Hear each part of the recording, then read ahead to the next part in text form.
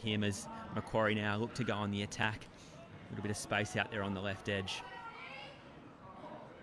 Looks to beat the defender. Well done there by the Macquarie.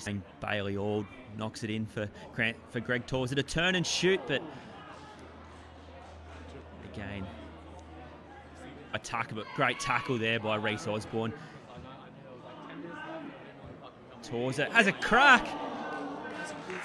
Excellent shot there by Greg Torser, and top save there by Ryan Dunn for Parkes. Was able to just knock that ball to the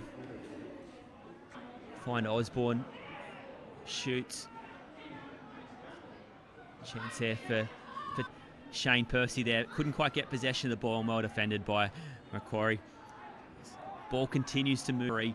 Just advises play to continue as Torser with ball at foot. It's just a little bit of a pull of the shirt there by Cameron Coppin, and he'll be penalised. Penalised for that, and rightly so.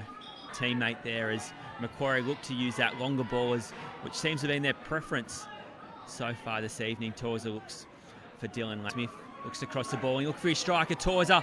Oh! Real chance there for Macquarie. Again, this could be a chance here for Macquarie late in the first half as Osborne looks to find Greg Torser. Beats Cop, but couldn't beat the second defender coming across there by Westcott for Parkes.